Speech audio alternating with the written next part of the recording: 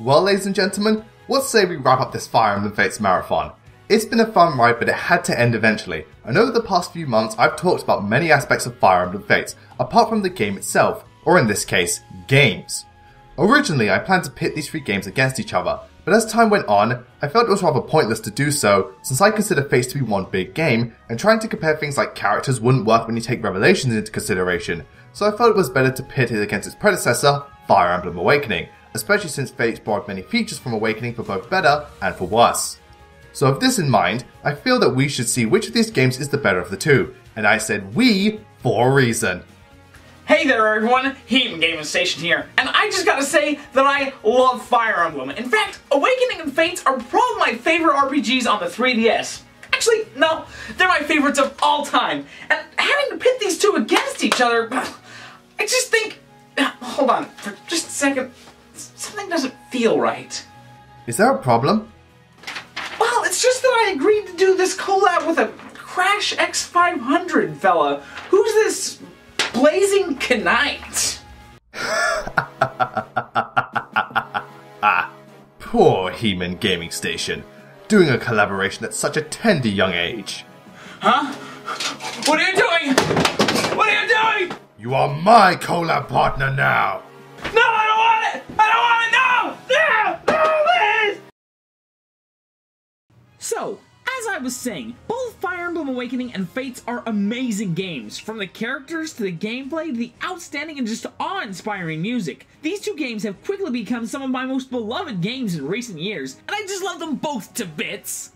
Undoubtedly, I think both games are fantastic and some of the best RPGs out there, let alone on the 3DS, but at the end of the day, one has to be superior to the other. Which is why we're here today. So, prepare yourself and bring your best weapons! And get ready to tip the scales, as both BLAZINGKNIGHT and FT.HeeminGaminStation pit these two games against each other in order to see which one shall be worthy of the title of Fire Emblem. Now for this episode we're going to be judging the games on 8 different categories. Characters, gameplay and level design, graphics and art styles, music/soundtracks, boss battles difficulty, raid play value, and finally we're going to do the story last since it's arguably the biggest part of the game. As always, we shall be awarding the winner of each round 2 points, and second place only gets 1 point, and whoever has the most points at the end is the winner. Now we have to stress that this is just our opinion, and at the end of the day these are both great games which you should play if you haven't already. Also, keep in mind, while each of us have a different bias towards each game, we're going to try and compromise when it comes to choosing a winner each round, and we're going to try and look at things more objectively when need be, even if we don't agree with what the other person is saying. Also, you should expect spoilers for both games.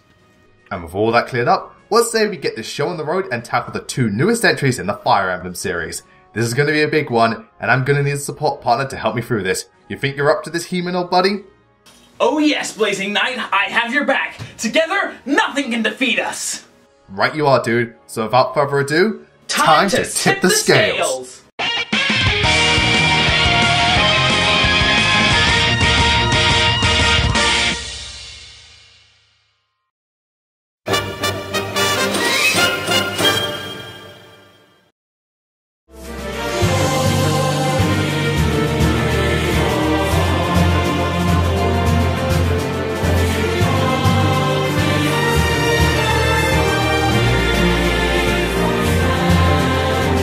Fire Emblem has always excelled when it comes to characters, and good god did both these games hit the nail on the head in this department. Oh, without a question, dude. The characters from Fates and Awakening are filled to the brim with charm and personality. Not to mention the casts of both games are hugely varied, ranging from deep and complex, from huggable and lovable, downright hilarious to straight up anime tropes. Not sure if that last statement was a good thing, but yes, characters in both Awakening and Fates are one of the strongest parts of both games, and I absolutely love the cast. In fact, some of them are my favourite Fire Emblem characters of all time, so comparing the two is not going to be easy. With that said, why don't you say your piece, He-Man? Gladly! In terms of size, Awakening had 50 characters and Fates had about 70 or so it's difficult to pick and compare them to each other. However, in this case, I think it is quality over quantity. On the one hand, Fates had a few characters whose depth and lore were super deep, and you can really get to know a lot about them, and that's super cool, like Obero, Camilla, Perry. But on the other hand, there's a lot of characters that are just cardboard characters and really don't stand out. Several people whose main trait is ninja or ashamed of their past, like Baruka, Shura, Niles. Actually, come to think of it, I think Niles is a little proud of all of his actions.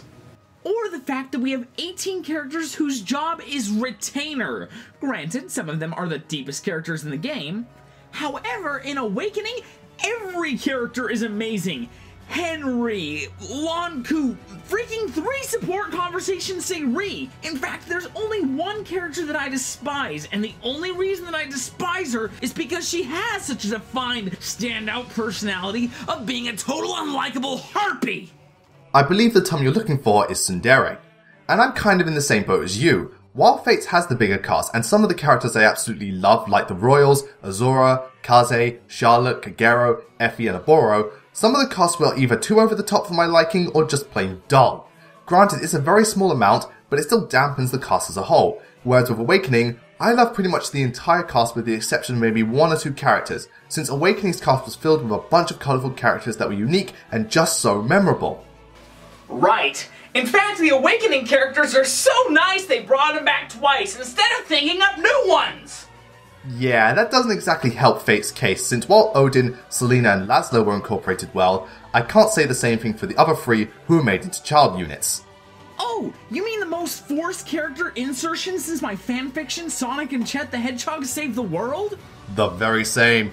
That's another thing Awakening has over Fate, the child units, since not only were they incorporated better into the story, they were just overall stronger characters. And while I like the Fates children, the Awakening children outshine them completely. Oh yes, I can certainly second you on that one. While I don't mind the Fates children, the Awakening ones were so much better in every single way. Having to deal with the loss of their parents, they were more entertaining and just more memorable. And the final nail in the coffin for Fates is the case of the Avatar. Let's be real here, people. Robin is so much better than Corrin in every single way. He's more interesting of a character, and he has more personality, whereas Corrin is just as bland as you can get and doesn't change at all throughout all 3 stories. Ugh, don't remind me. So, Blazing Knight, we're thinking Awakening gets this point, right? Well see, I'm still kinda iffy on that, since Fate's cast, while having more duds than Awakening, has some really standout and well-written characters. I mean, when you take into consideration characters like Takumi and Xander, they are much more complex than pretty much Awakening's entire cast for the most part. That's true, but you said that Awakening has far less duds. Fates may have more characters, but bigger doesn't always mean better. Okay, you know what? I'll concede the victory to Awakening if you can name me one character in Awakening that beats out everyone in Fate. Someone who is better than Xander, better than Azura, better than Takumi, better than Kaze, Camilla, Elise, Ryoma. Sumia! Point goes to Awakening. Works every time with that guy.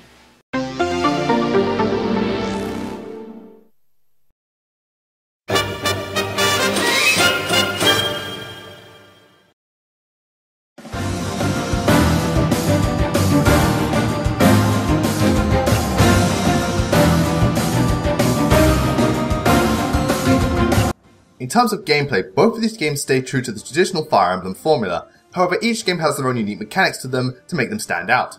Especially in the case of Awakening, which really did a number on the series with all they introduced, for both better and worse. Fates pretty much continues to use these new additions, though tweaking them slightly, along with many additions of its own. On the gameplay side of things, I do like all the things that Awakening introduced to the series, like pair-up, reclassing, and so on, but I won't deny that Fates really did well with how it ironed out some of Awakening's problems. Since in Awakening, there were several moments where I silently sat there and hoped, please support. Please, either block the attack or get a slash of your own in. So the game became rather block-based most of the time, especially when it came to reclassing units, because the system was downright broken and really affected the game's difficulty. Don't worry, we'll get to that eventually. In Fates, I never needed to worry about any of that. I always knew what my partner was going to do, and reclassing units meant that I couldn't infinitely grind for experience. Now I could know if I am either guaranteed a bonus attack, or I can utilize my partner as a shield to block a blow for me, even if I didn't really want them to. Why'd you block that? It has 0% accuracy! Perhaps I didn't want to take any chances?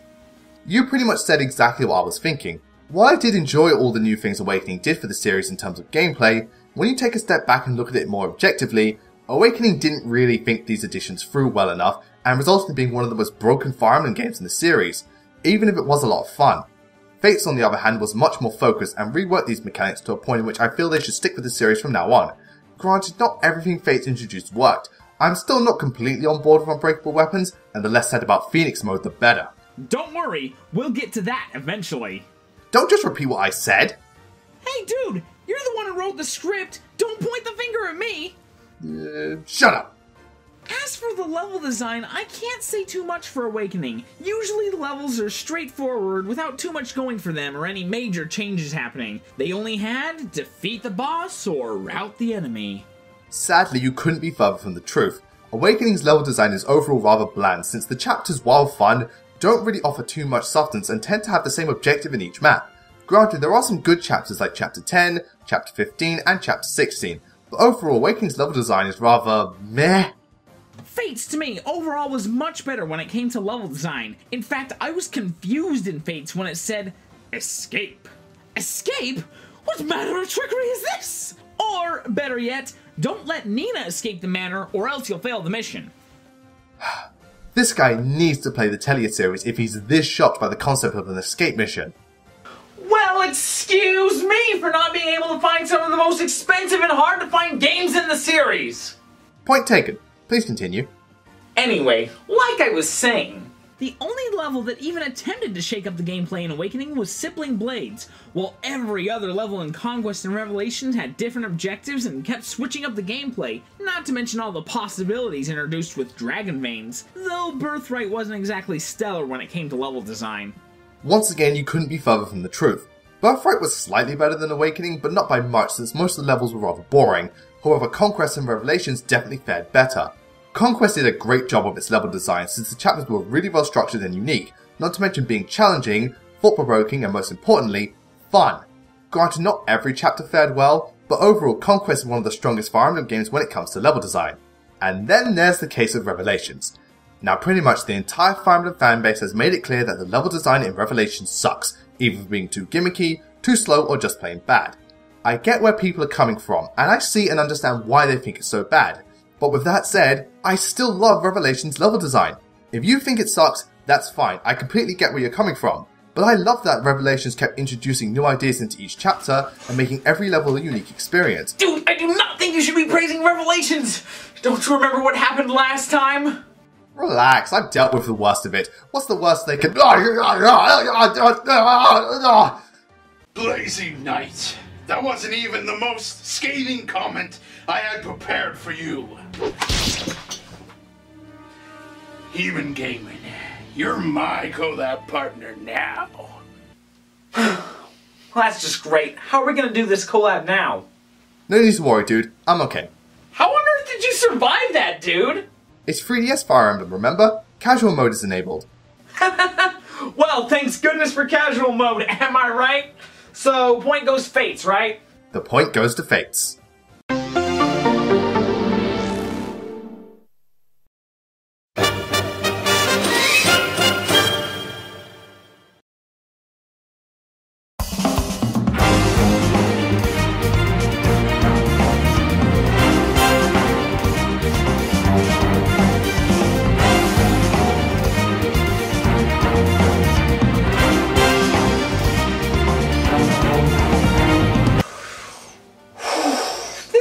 One because both the games look great and they're both pushing the 3DS hardware to its highest possibilities. Tell me about it. I don't think Fire Emblem has ever looked this good. I mean, yeah, the GBA sprites looked incredible and so did the Radiant Dawn cutscenes, but the point still stands. These games look amazing and they're some of the best looking games on the 3DS. Everything from the environment, to the character models, to the lighting and particle effects, man, these games are truly a sight to behold. And since all Fire Emblem games from this point on are going to be on more powerful hardware, I think they're going to definitely use this for future reference. I'm 50-50 on the art style, since some of the character designs are great and the characters themselves look much more visually distinct and expressive than before, but at the same time some designs are really over the top and stupid.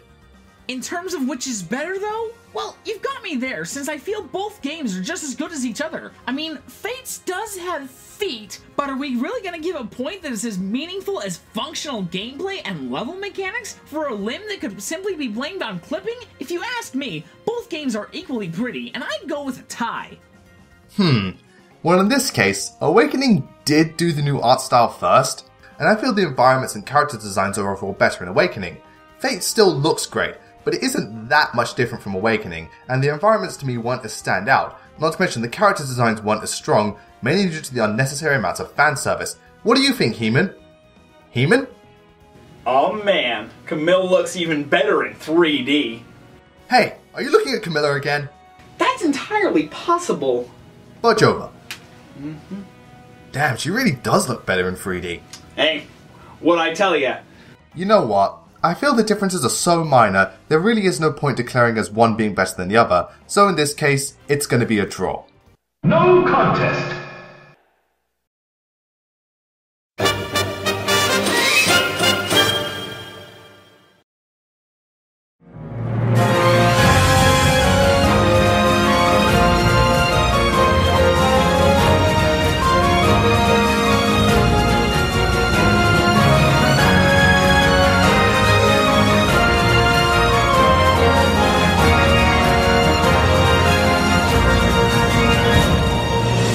Oh boy, this is easily the hardest part of the video when it comes to comparing the two, because the best parts of both these games is the music. Now, Fire Emblem soundtracks have always been stellar, but both Fates and Awakening took it to a whole new level, because the soundtracks in these games are incredible. Holy cow, yes they are! I mean, goodness do I love the soundtracks for both of these games. So much that I use them in my videos a lot of the time, and I just can't get enough of them. When it comes to Awakening, oh man, the music in Awakening, I am in love with it. Aside from the songs being just so memorable and well constructed, they have so much personality to them, especially with song titles like Won't Hop in My Mouth, Wah, Patilli. Haha, yes, this will take some getting used to. The fake never forgets. I just don't always remember. You have power like mine. I mean, each song is a paragraph long and sounded like the subheadings for an autobiography, but the feeling they display when listening to them is usually a feeling of reverence or comedy. Or it could be the songwriters being really lazy that day and making some of the dumbest names for songs I've ever heard. Well, that's certainly a possibility, yes, but I'm more in favor of the former. I see. I will say though, I do love Awakening's soundtrack. The songs in this game are amazing, from songs like Conquest, Destiny, Purpose, and Don't Speak Her Name. This soundtrack really is something to behold, or in this case, listen to. But to be honest, I think Fates has the better soundtrack. Oh, come on, dude, you can't be serious! Sorry, but that's how I feel. I mean, Fate's soundtrack is filled to the brim with so much variety thanks to the soundtracks being different for each pathway, and using different styles of music and instruments. While Awakening may have some of the more standout tracks, I prefer Fate's more varied soundtrack. It's kind of like how Sonic Adventure 1's soundtrack is better than Adventure 2's. What? I was just saying Adventure 1 has a better soundtrack than Adventure 2. What? Oh boy, I think I just triggered him. You okay there, buddy?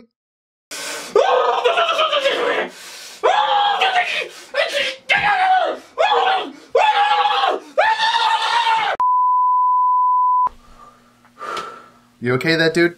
Yeah, I'm good. Okay, so after that brief outburst, what's my take on the Fate soundtrack? While I can't name any of the songs off the top of my head, I will admit that the music in Fates is constantly good, and even though there aren't many super standout tracks, every song always complements the game in every way, with more Asian-inspired musics for Hoshido, and more music inspired by European instruments in Nor, and the unsettling otherworldly arrangements in Vala. So, like you said, the soundtrack is very varied and fits the game much better than Awakening. So, even though I love the Awakening soundtrack, and I do mean love it, I will admit that Fates has the overall better soundtracks. So it seems Fates wins this round. I know this wasn't easy for you to do, but thanks for looking at it from a different perspective. No problem, buddy. Though I'm still salty about the Sonic situation. When is someone not salty about Sonic? Very true point. So, we're giving the point to Fates then?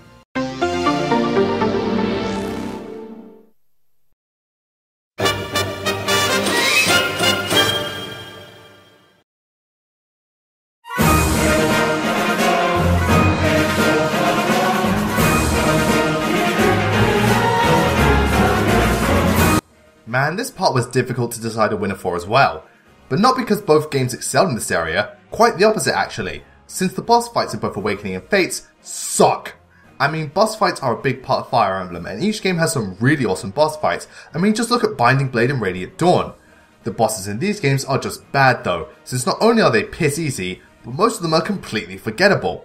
While I can't vouch for the other games in this series, I do agree that the boss fights were in areas where these games did not do very well in. Out of the two, though, I think that Fates is worse overall. I mean, who could ever forget Faceless, or Valite, or my personal favorite, Faceless? In fact, most of the standout boss fights from Fates were your siblings, which I'm tempted not to include because they're also playable characters. But in Awakening, while the boss fights were certainly easy, and the main villains weren't that impressive, the bosses themselves were very memorable. I mean, just look at characters like Victor, Vincent, Ignatius, Exius, Pharos, and most importantly, Cervantes. Just look at his mustache! Are you looking? Such art! Oh, and I guess Musafa was alright as well. I kind of feel the same way. I mean, in Fates, the only bosses that actually made an impact were the siblings, and even then only certain ones, Kotaro and Anankos, but no one else. Whereas in Awakening, though the bosses went down in one hit, at the very least I remember these bosses. They had personality, they had charm, and even some of them like Yenfei and Mustafa had some form of interesting backstory. So I think at this point the decision has been made. Point goes to Awakening. I'm not gonna argue with that.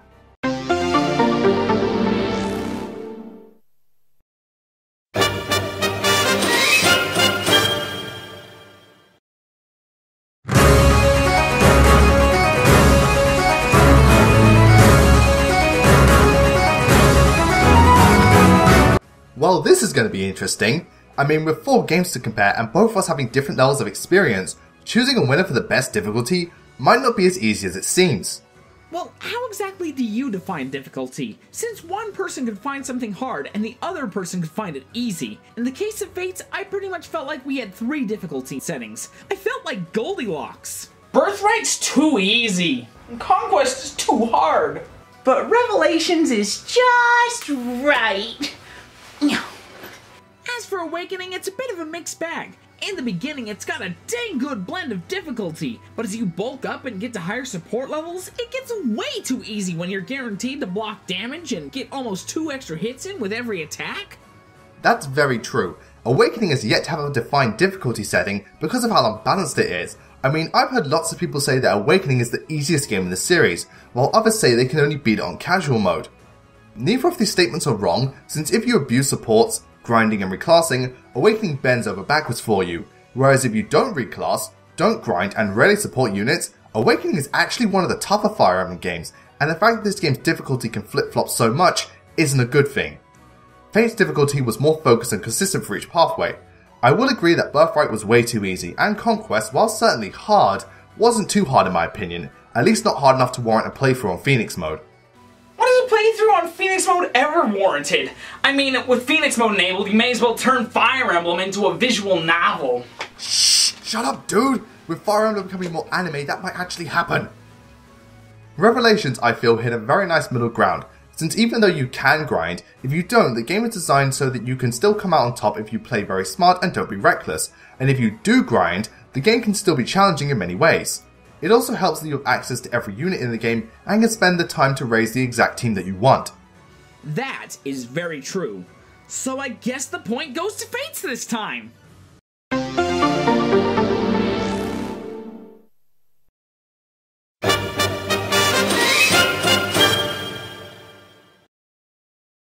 Being Fire Emblem games, both Awakening and Fates will last you about 20 to 30 hours on a single playthrough just beating the game, but there's plenty to do along the way and come back to.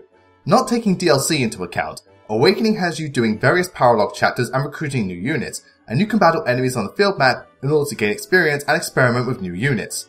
Fates certainly has more to do since the game has 3 separate pathways to play, and each one has paralog chapters along with being able to deck out your castle and visit other castles, so you'd think Fates is the obvious winner.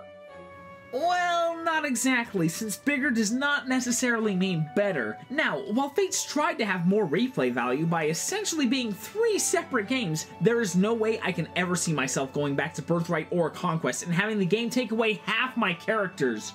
While on the other hand, I don't care too much for Revelations, probably because I was so burned out after playing the other two games. Now, you compare that to Awakening, where I've spent over 100 hours on just one file perfecting my Awakening team because it was so much more fun and streamlined to do. But with Fates making you waste an additional 12,000 G for every 5 levels you want to go past 20, I'm a little sour at that. And I really can't see myself playing this game after I get all the support conversations unlocked. I can sort of vouch for you on that. Awakening was a game I played through 5 times and I never felt exhausted or bored doing so. I had so much fun raising different teams, trying new strategies, beating parallels earlier than usual, and experiencing all the support conversations that kept me coming back to this game. With Fates though, I'll gladly go back and play Conquest and Revelations because I love the levels so much. I will admit, not having all the characters in Conquest kind of sucks, and Birthright is just so boring that after the first playthrough I have no reason to go back to it. Not to mention, because I played through each pathway one after another for the Fates Marathon, I was so burnt out that by the end I just got sick of Fates and I had to take a 2-month-long Fire Emblem break before playing another game in this series. It was that tiring. Oh, by the way, that reminds me, what game are you playing right now? Oh, I'm playing this one.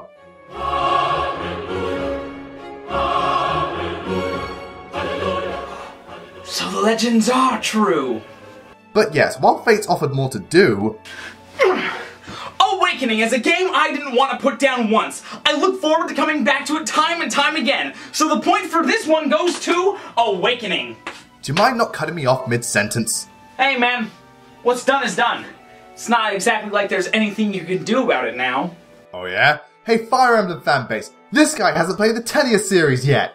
A few moments later. Someone please help me! Oh, for the love of Naga, please help me!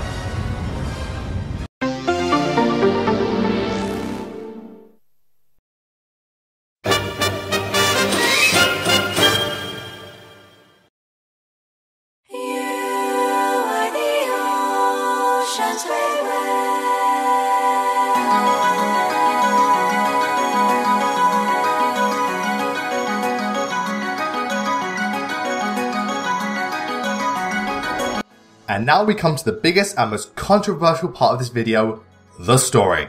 I say most controversial because Fire Emblem has a reputation for telling deep and engaging stories about moral grey and the horrors of war. This is one area both games kind of drop the ball in, since while I don't think either stories are bad overall, they do leave a lot to be desired and don't hold a candle to the other game's stories, so in this case, it's choosing the lesser of two evils. Now with the storyline, it's a bit difficult to judge. Not like with the music and the graphics where they're just both so similar. How do you pick a clear winner? It's because I do not know what Fates' story is. It's got 3 stories, some stronger than others. I mean, let's talk about Awakening first. I really like the story. I love the time traveling mechanic and how it really helped to work the kids in naturally and organically. Of course, they did have 3 story arcs, but which I did like, even if they did speed through them a little bit more quickly than I would have liked. I do like Awakening's story overall, since it's a fun ride from beginning to end and it does manage to capture that classic Fire Emblem feel in some areas, but I feel each arc was horribly condensed and thus they lacked any real impact aside from a few key moments. To me though, the 3rd arc was just plain bullshit and the twist with Robin was utterly fucking stupid. Birthright was the most straightforward and basic by-the-number story I've ever seen. Nothing that we haven't ever seen in a typical good versus evil battle, which isn't necessarily bad. And Revelations, it started out strong. They could have really gone somewhere with it. But once you land in Vala, they didn't expand on the world at all. And honestly, there are more holes in that story than Sumeragi after the Garon attack. And that's a lot of holes. My thoughts exactly, dude. Birthright was so by the book and basic I could predict everything that was going to happen and the story just didn't interest me at all, and I wasn't the least bit invested in it. With Revelations, while it had a lot of nice ideas, and I actually liked the first half of Corrin recruiting everyone and joining the nations together, once they got to Vala, everything fell apart since there's no world building or backstory on this place, as well as Corrin having some of his dumbest moments in the game, so Revelations was a missed opportunity if anything else. And then there's Conquest. Alright, now this part is going to piss off pretty much everyone watching this video. For this next part, I'm going to ask everybody to remain calm and not get too angry or go overboard. But in my opinion, I honestly think that Conquest has the best story. Yeah, me too. A few moments later. Holy crap, it's a war zone in there! Tell me about it! I guess we underestimated how salty some people can get. Man, what did you do to get the viewers so angry? We said Conquest had the best story in Fates. You idiots, you knew this was gonna happen! We asked them to remain calm and listen to reason. This is the internet, you guys. There's no room for reason or compromise here. Yeah, we found that out the hard way. Now we gotta find a way out of this mess. What did you guys do? Relax, I've got this under control.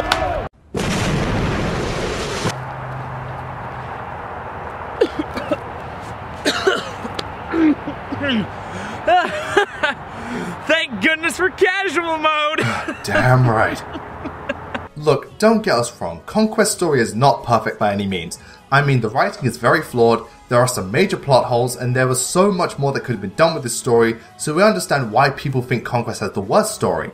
Very true, but even though it may not be the popular opinion, this was one of my favorite stories told in a game. You chose the path that makes everyone morally gray. Well, mostly everyone. You are forced to sit by and commit more atrocities in the hopes that someday you can bring balance to everything that's happened. Again, it's not perfect, but I enjoyed Conquest story the most because it was something new to Fire Emblem. But once we got to play as the quote-unquote bad guys and experience the story from a much darker perspective, throughout the story I was really interested to see how things would turn out, something I can't say for both Birthright and Revelations, not to mention Conquest presented a lot of themes and ideas that I thought were very strong, and though people feel Corrin is at his worst in this arc, I felt here Corrin had the most semblance of character, especially during the moments where his sense of morals can't save the day and he has to turn a blind eye to the situation at hand. Exactly! Corrin actually felt like a character in this, not to mention each of the royals had their moment in the spotlight and an impact on the story. In Birthright, only Takumi and Ryoma had any sort of impact, since, let's be honest here, Hinoka and Sakurai did next to nothing in Revelations. It was just a massive cluster of nonsense. Conquest story was just so interesting from start to finish, even though flawed. I was just so captivated by everything taking place. While Birthright and Revelations are weaker than Awakening story, I feel that Conquest comes on top overall.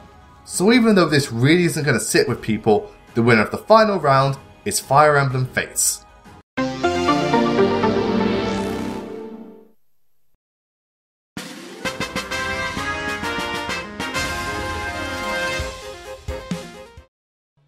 In the end, both of these games are some of the biggest and best games on the 3DS, as well as being some of the most important entries in the Fire Emblem series. Both games have their ups and downs, but each of them are still fantastic games which we recommend you pick up even if you're slightly interested in them. But when it comes to choosing a winner, Fire Emblem Fates comes out on top in the end, and this is because... Aw, man. What's the matter, dude? Well, here's the thing, Blazing Knight. I can understand that from a technical point, Fates is a better game, but there's just something so magical that I love about Awakening. I mean, it's the game that introduced me to this amazing series, and there's just something I love so much about it. I mean, I do get that Fates is a better game, but I think that Awakening is superior. I think I know why that is. You do? I do, and the reason for this is that Awakening has a charm to it that no other Fire Emblem game has. How exactly? Every Fire Emblem game has its own distinct personality to it, otherwise the series wouldn't be as loved as it is today. Awakening though seems to have the most amount of charm to it that no other game has been able to achieve, from the characters, to the story, to the music, and even some of the lesser points like how broken the game can be, and some of the mechanics that weren't properly implemented. Somehow, all of these elements come together in order to create a game that has such a personality and charm to it, that it's this game that got most people into Fire Emblem, and many hold it as their favourite. Hell, before Fates came out, Awakening was my favourite Fire Emblem game, even though I stated both Blazing Sword and Path of Radiance were technically better. It wasn't until Fates that I took a step back and realised that Awakening wasn't as great as I remember it, but I still love the game just as much.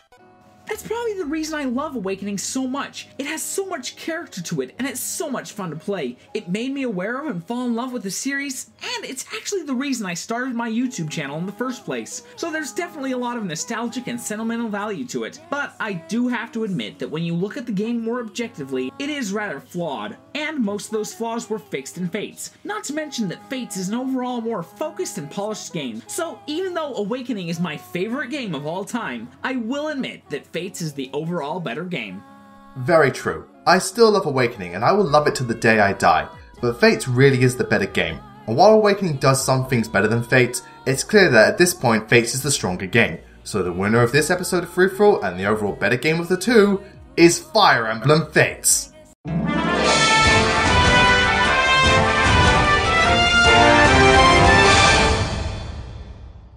Thank you all for joining us on this episode of Free-For-All. I have been BLAZINGKNIGHT, and I just want to say such a big thank you to HeeminGaminStation for joining me in this video. You were great to work with, buddy. Hey, not a problem, dude. It was an absolute blast being able to work on this video with you. Thank you so much for allowing me to be a part of it. I think it's a wonderful way to cap off your Fire Emblem Fates marathon. It certainly was, and thank you all for sticking through this Fire Emblem Fates marathon with me. It's been a fun ride and I've achieved so much thanks to it and all of your support. But now it's time to give Fire Emblem a rest. No, don't worry, I will still be making Fire Emblem videos and Fire Emblem Fates videos in the future. But right now, I need to focus my attention on other videos that have been long overdue. Interesting. As for me, I've got plans for the future as well. Top 10 lists, Fire Emblem videos, and tons of reviews. Everything from NES games to PS4 games that I definitely plan on looking forward to. What about you, BLAZINGKNIGHT? What do you have planned for the future? Well, what's the other video game series that gets just as many views as Fire Emblem on my channel?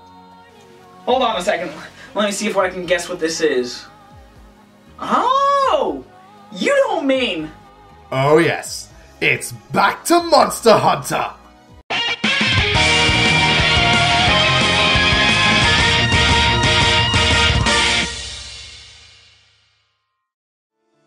Hey everyone, thank you for watching today's video.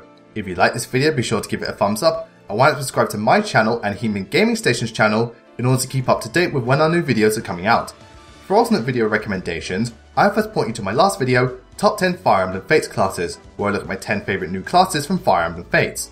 Next up I point you to Free-For-All Episode 3, where I pit the GBA Fire Emblem games against each other, and for something completely different, why not check out HeeminGaminStation's Fire Emblem Fates video, where he looks at the first 6 chapters of Fire Emblem Fates, and from there he branches off into 3 separate videos looking at each of the pathways. Hopefully one of those videos will be to your liking. Don't forget to follow me on Twitter at BLAZINGKNIGHT and follow HeeminGaminStation on Twitter at HeeminGaming. Once again I thank you all for watching and a huge thank you to HeeminGaminStation for joining me in this video. I'll see you all next time.